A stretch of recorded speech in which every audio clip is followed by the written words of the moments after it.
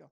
And welcome back to the Dean Obeidallah Show right now. And it's been too long. It's my friend Mary Trump's here, author of the best-selling book, Too Much and Never Enough, How My Family Created the World's Most Dangerous Man Who Gets More Dangerous by the Moment, The Reckoning, Our Nation's Trauma and Finding a Way to Heal. She's got the Nerd Adventures podcast and now her newsletter, which she's had for a while, but sign up for it. She's writing a lot of good stuff. It's called The Good in Us on Substack. Go to marytrump.substack.com. Mary, good to see you. It's really good to see you too, Dean, under the circumstances. Well, look, there's a lot of stuff we can't control, but there's some things we can enjoy, even though we're not controlling that. So just yesterday, Donald Trump got fined $10,000 instantly by the judge. He heard what Trump had said outside in the hall, what Donald said outside in the hall, clearly attacking the clerk as being partisan. The one rule with the judge is don't attack my staff. And sure enough, he did. And what I love is that he made Donald instantly testify. His lawyers couldn't stop it. Because you come up here, testify under oath, and he goes, I'm the trier of fact, and I don't believe you, which is layman speak for you're a liar. And he fined him $10,000. Have you ever seen your uncle, the Donald, ever this instantaneous accountability? No, as I said somewhere, it was as if for the first time in 77 years, the toddler had been given a timeout. And as you know, he didn't react particularly well to it.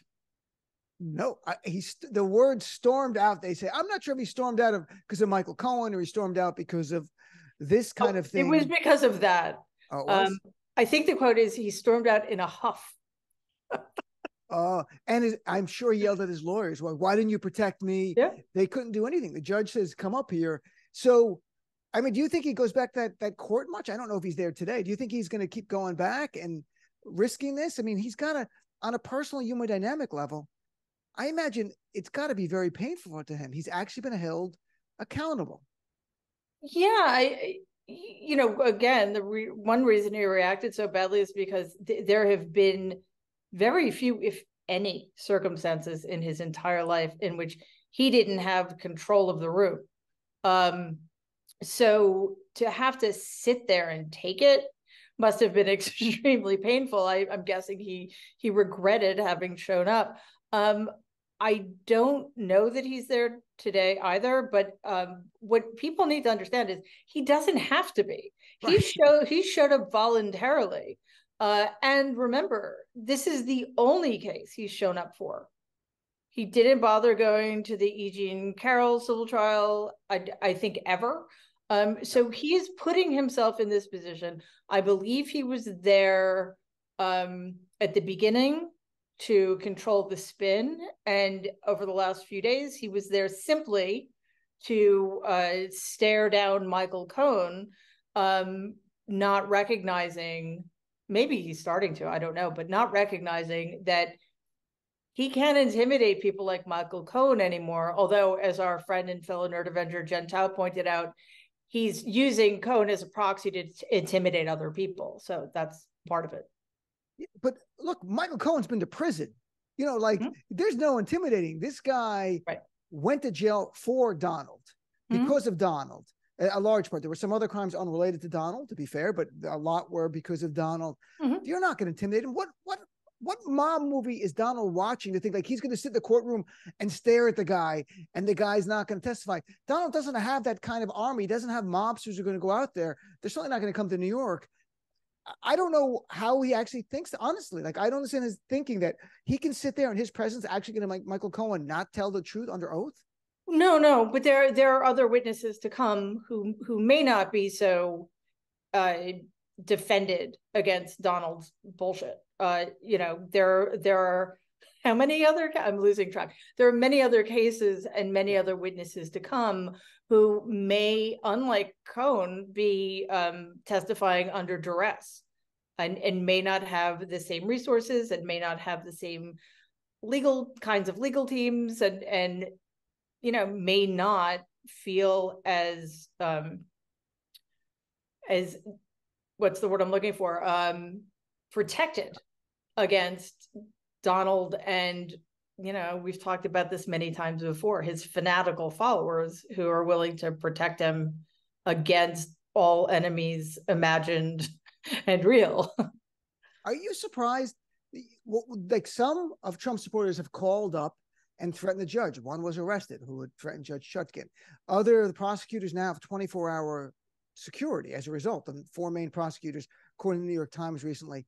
But are you surprised there has not been acts of violence by Trump supporters to defend him? And do you think it's more of a time period, like maybe later if he's getting closer to get convicted, or actually will be is convicted, we might see some? I'm not surprised. I mean, it cuts both ways. I wouldn't be surprised if something did happen. I'm not surprised that nothing has yet. I'm grateful that nothing has yet. But we're just getting started. I mean, again, with the exception of the E. Jean Carroll case, which, by the way, didn't put him in personal jeopardy. It just put him in financial jeopardy. Same thing with this one, which is also much more important to Donald than any of the other cases because it involves his alleged empire. It's still early days. A verdict hasn't been rendered, and we are at a period of time when he's still leading the Republican primary by, I don't know, 50 points or something absurd. So the threat theme seems theoretical. And I think he's happy at the moment just grifting more money off of them. If, by the way, the judge in New York ultimately decides at the end of this that the Trump New York empire goes into receivership and has to be sold off, will you join with me in buying Trump Tower? We can rename it Mary Trump Tower. Actually, I absolutely, because I'm guessing it will be going for pennies on the dollar. And I have a better idea. Let's name it E. Jean Carroll Tower. Oh, and she deserves it. And then she can rent it out if she wants to make the $5 million at least that she's owed plus interest. So EJC, I like that very much. I'm chatting with Trump. Oh, sorry, Dean. I'll take the 30,000 square foot triplex. Oh, the one that's actually 10,000 feet, but he claims it's 30,000 feet. That one. That's not bad. Yeah. Look, I have no idea. Turn it into an animal shelter or something. Something he hates. Does he hate animals? Yeah. Yeah. I didn't know that.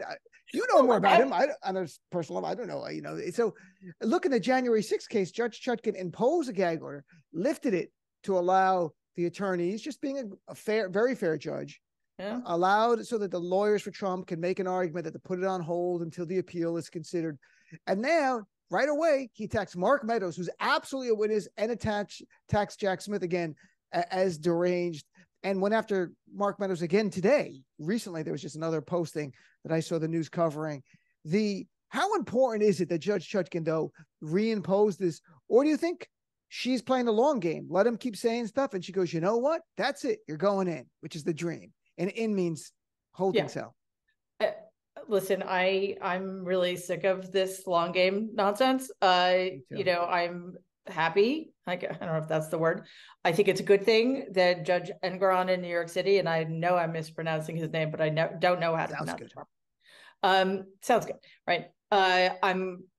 It's a good thing that he's imposing these fines, but anybody else would be in jail for what Donald has done in terms of the contempt he's shown to these judges and the courtrooms. So I understand that given the circumstances, they have to dot every I and cross every T and tread very carefully, but I'm really tired of it. And if anything is going to get somebody killed, it's allowing Donald to keep stirring up vitriol against people who are potential witnesses, people who are testifying against him, people who are making plea deals that will put Donald in more hot water. So why don't we just nip it in the bud and make it clear that there's a line even he's not allowed to cross? We're not there yet. It's mind-blowing. You think, deep down, do you have more concerns there'll be violence next year at this time, in the last few weeks of the election, if Donald is the nominee, in that his supporters can think, well, I can commit violence, and if Donald wins, he'll pardon me, just like he's promised to pardon the January 6th attackers? Yeah, I'm more worried about the aftermath of the election. But at this point, things are so charged. And as you know, as well as anybody else, it's not just this, it's everything else that's going on. There's so much dissension and hatred and division that's just feels like it's coming at us from every single angle. So this is just going to continue to build over the next year. And Donald's not very good at many things, but he's really good at knowing where the pressure points are and where to press. It's a sad trait that he's mastered. So I want to talk about something, the media now is starting to pick up on Donald saying things like he defeated Obama twice. And then he confused George Bush and Jeb Bush, but not in terms of their name, like who they were. He really did. And then this week, he talked about in his speech that, Viktor Orban, he said, you should see this guy. He's the leader of Turkey. And then later mentioned Hungary, but then said he's a leader of a country that has a front with Russia, and neither Turkey nor Hungary do. Like right. You've honestly, I mean, look, you have a unique position. You know Donald from years ago. You were family members. I mean, is this different in that it's not lying? Like this is affirmative statements that are not lies to help himself. It really seems a level of confusion, detachment from reality. I'm not quite sure what's going on here. So is it anything new to you, or is it the same old thing? I do think it's new. But I'll say it with this caveat, when I knew Donald, he only ever talked about things that were of interest to him. So, and whenever he was giving interviews, he was given so much deference that, there were never follow-up questions, and there were softball questions. So he couldn't be wrong in a way, if you know what I mean. So, this does seem different though. He really doesn't have a handle on the state of the wider world, and you seem to be one of the very, very few people who keeps calling this stuff out, because I mean, it was bad enough when, and not that this has changed, but when corporate media sort of make allowances for his bigotry and his violent tendencies, as if it's all just baked in, and what else can we expect from the guy? They're doing the same thing with these potentially cognitive issues. That's just Donald rambling. That's what he does. And yet, on the other hand, they make a big deal out of Joe Biden taking a walk on the beach for 5 minutes after traveling for 4 days straight. So it is disturbing that attention is getting paid. The reason is even more disturbing because that's just Donald. It's not helpful. And, to your point, Media Matters, which is a great liberal watchdog group, just had a study that just came out. They looked from April to September, the 5 biggest papers in the country. I don't know if you saw this, LA Times, New York Times, USA Today. And the number of times Biden's age was mentioned versus Donald, 2-1, about the age or things about aging or being older, 2-1, and they're 3 years apart. And that's where the media, it becomes like the sheep mentality. We see it all the time with corporate media. And I think they follow each other so no one can get in trouble. Like, well, everyone's talking about it, so I have to talk about it, that type of thing. Where if you go against the wave, if you get it wrong, maybe you lose your job. Maybe an executive up there doesn't like it. But it's real. It's no longer like subjective. Objectively speaking, the corporate media in print, 2-1 talking about Joe Biden's age and being old. And not only are they lying, essentially, it's a lie of omission to speak about Joe Biden's age and ignore Donald's. But they're also just speaking about it completely out of context. Yes, Joe Biden's old, but look what he's accomplished. Donald Trump is only 3 years younger, and he's a fascist who may well be losing his mind, and who clearly doesn't have the best interests of the United States at heart. I mean, none of that even gets mentioned. It's really stunning, Dean, because I literally, in a race between an 80-year-old and a 77-year-old, these two old white guys, I cannot think of anything less important than how old they are. Right. But yet the media, to the bigger point, they're 3 years apart. Yet the media is Biden's old. Look at Trump. Yeah. There's a reason Donald's not doing 5 rallies a week like he used to. There's a reason he's not doing the debates. I honestly think, Mary, I don't know if we've talked about this. My view is his refusal to do debates are twofold. One, a continued rejection of democratic norms. How dare you ask me questions? Two, to protect him from being on a stage for 2 hours where he can't escape. And you're going to see him and hear him and watch him meander and wander. And the other candidates start calling him out, going, that's just wrong what you're saying. Like literally factually wrong. What's going on? I think that's two parts. And the media's like, well, he's not in the debates because he's winning by so much. There's something else going on. I don't know why the corporate, it makes me very upset. We've talked about this times. And we should be upset because again, it's just normalizing the deeply abnormal and dangerous. And actually, Dean, I think we just answered the earlier question. Why is Donald Trump in a courtroom instead of out doing rallies and claiming he has to be in the courtroom? Because it's a good excuse for him not to have to show up. Mm-hmm. He sits in court all day and says nothing because, well, he's in court, so he's not supposed to be speaking. He goes out for a 1-minute rant, repeating the same things he always says. You know, the person on the stand is a lie. It's a disgrace. The judges, whatever. So he doesn't have to perform in the same way that he would at a rally. And he's got this built-in excuse, which is a lie because he doesn't have to be. And so it's sort of this, 2 for 1. He can lie about having to be in the courtroom and blame the system for keeping him away from his people. And he also gets a lot of free media coverage. He knows that by coming to New York, walking out, and they come out and they want to hear everything he says and they reports on it, as opposed to going to a rally, which costs you money, which he's financially, they're not doing great, the campaign, because they're spending millions and tens of millions on legal fees. So Biden outraised them huge numbers last quarter. The Biden campaign outraised him, and Biden doesn't spend any money on legal fees in 4 different cases, but 91 felony counts, plus this case, plus the Jean Carroll case, plus Colorado. I just had the Secretary of State of Colorado on yesterday, Jenna Griswold. Mm-hmm. And Monday begins a trial. The judge yesterday denied the last motion that would prevent the trial.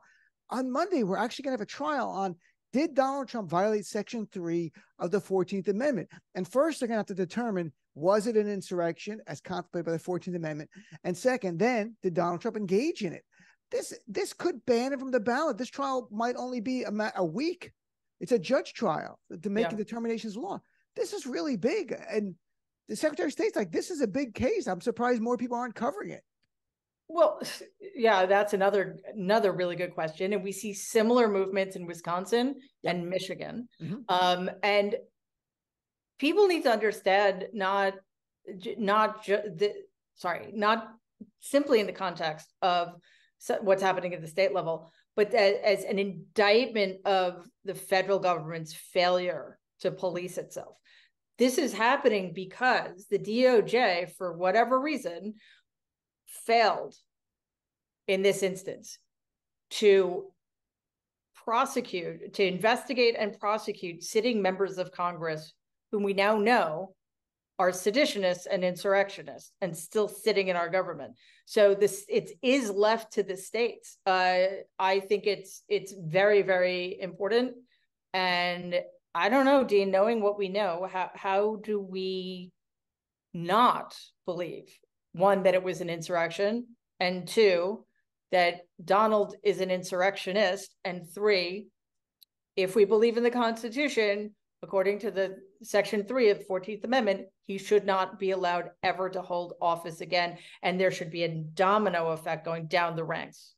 Yeah, it's not like he engaged in the insurrection. He was the insurrection. Right. There is no insurrection. If Donald Trump simply accepts the loss, nothing else happens afterwards. He just makes the time to leave, and he whines a little bit about it and leaves on January 20th, and there's no attack on January 6th. The only reason is he called people, literally saying it's going to be wild, be there, gave them the speech saying, we're going down there. He said, there's going to be a guy in the office who shouldn't be there. We can't let that happen. Literally saying, we can't let this happen numerous times. There was no peaceful way not to let the vote be certified when you're giving a speech at noon and Congress is meeting at 1. The only option was violence. Yep. And again, it goes, I don't want to relitigate Merrick Garland. I'm on record about Merrick Garland. There's no need to go back there. But if they had done it earlier. It's not right now. Right. It's just but you're on, like, there are some Democrats who've called my show who are very sincere about, look, I'd rather we beat him at the polls. Others have said, even like big, I think David Frum had an article about you've got to defeat them at the polls to put an end to MAGA. I'm like, we did that in 2020. We beat them. There's no beating them. This is a fascist movement. That is so ignorant. I know. It's mind-boggling because, yeah, let's leave it to chance again, guys. How many elections, Dean, can we have that are the most important elections of our lifetime? This is what people don't seem to understand. Even if we win by such small margins, we are constantly fighting our rear flank, knowing that if we lose the next time around, it's democracy's over, autocracy is going to be in the ascendant. And not only are we continually fighting the same battle that we shouldn't be fighting, we are prevented from strengthening our democracy for 4 more years because we're continuing to fight the people who tried to overturn our government because we never got rid of them. Yep. I'm not angry about it, though. No, I mean, it's almost surreal, isn't it? On something like, forget politics, everything. If you attempt a coup in America and you would incite a terrorist attack on the Capitol, and you could just walk free for years and raise millions of dollars and be the leader of the other party to be their nominee, and finally get charged with crimes, but not charged for years afterwards. It's almost surreal that this guy can lead the GOP, and the media's like, oh, I guess that's the guy, the candidate, without every day talking about this guy attempted a coup. This guy's out on bail. They never use the term out on bail. I write articles all the time. Donald Trump, who's out on bail, is campaigning in Iowa today. He's literally out on bail. I'm not making it up. Those are the facts. Yep. So it is surreal. Like, and what is also surreal is that polls show him and Biden neck and neck, poll after poll. Yeah, some show Trump winning, some show Biden winning. But at the end of the day, the average is they're neck and neck. And I mean, does it concern you, or is this a year from the election and it's not really about Donald? It's more about Biden's approval rating. Of course, it concerns me because one of the reasons the polls are the way they are is because the corporate media is not doing its job, and they can, as you say, they continue to normalize everything. I've never once seen in a corporate media outlet he's out on bail, or describing him as an insurrectionist, or describing him as somebody who's stolen top secret government documents, etc., or as a rapist, or on and on and on, a fraud, for example. So, I mean, this country is really good at that. Like, you never hear the founding fathers described as slaveholders. So, we do like to whitewash things, don't we? But there's so much at stake here. And the problem now is that it isn't just Donald who's the problem. It's the entire party. We need to wipe out, metaphorically speaking, electorally speaking, this entire party. What just happened yesterday with this, over the last 3 weeks with the speakership, should be sending chills down everybody's spine. Our hair should be on fire, and we should be acting as if we are going to be a fascist dictatorship at the end of 2024 if we don't take over the House by like 60 seats and win the Senate majority in a way that the majority actually matters. I couldn't agree with you more. I was just posting today that MAGA and a democratic republic cannot coexist, period. And, nope. I know we have to qualify. Of course, we mean electorally. That's how you defeat them, but we have to crush them. And to your point here, before we wrap up, that it's not just Donald. Look at who they just elected unanimously in the House. Mike Johnson, who was a key guy in the electoral scheme to overturn the election. He did it lawyer-like, writing the amicus brief and supporting that. He is a Christian nationalist in the truest sense of the word. He wants his religion to be the law. Horrible anti-LGBT bigot, really bad, wants to force women to carry every embryo at a term. And that's who they are. And they're proud of that. This is a really dangerous moment for our nation. So even at times I get disappointed with President Biden, I'm like, I got to be all in because the stakes are too high. Yeah. And again, I think we had this conversation a week or so ago. It's terrible always to be saying in the position of, well, things could be worse. But in this case, it is true exponentially. Things could be so much worse. And what we need to do is put people in power who will make things better. And we keep failing to do that. I'm not talking about Biden. I'm talking about having enough of a majority to force Democrats to make things better. And look, Democrats did some great stuff when they had the House for the first 2 years. And if we can do this again, then the next 2 years in 25, 26, we can do some great stuff. Well, Mary, thanks for being on. And again, the newsletter, I subscribe to it. It's really great. It's called The Good in Us. It's on Substack, marytrump.substack.com. It's free. Sign up for it. What do you got to lose? It's free. You like it, So thanks, Mary. Thanks so much for being on. It's always great chatting with you.